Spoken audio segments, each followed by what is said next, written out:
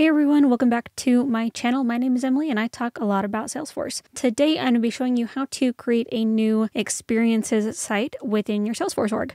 The first thing that we actually do need to do is go ahead and enable experiences for this org. This is a developer org. I'm going to go to setup. If you already have this enabled, feel free to skip this portion as well. All right, let's go ahead and search for experiences here in the quick find.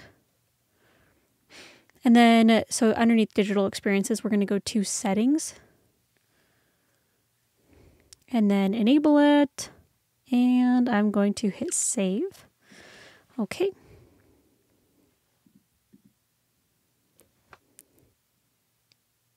All right.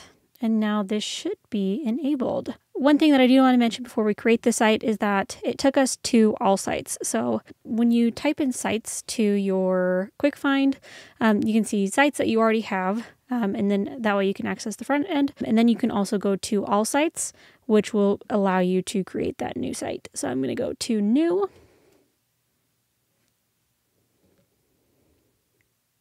And this might take a little bit.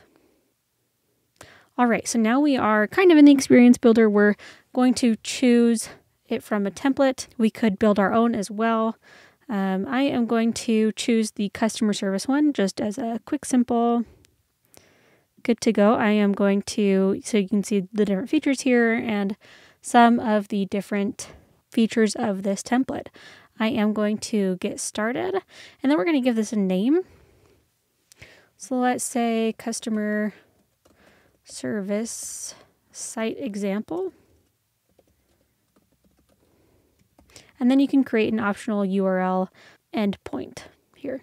But I am just going to leave that blank and click create. So now this is where this could actually take a few minutes. I am seeing the time up here is 3:31 p.m. So I'll go ahead and skip this part for you to go ahead. When this is done, I'll let you know what the time is. All right, now we are back. And that took about 2, maybe 3-ish minutes. It's 3:33 right now, so maybe about 90 seconds. It was pretty quick. My org doesn't really have a whole lot going on with it. I just created it today for this tutorial. So we are now in like the workspaces, the back end of the website. So we could do content management here, moderation, dashboards, admin stuff, a guided setup. Let's go ahead and go into the builder.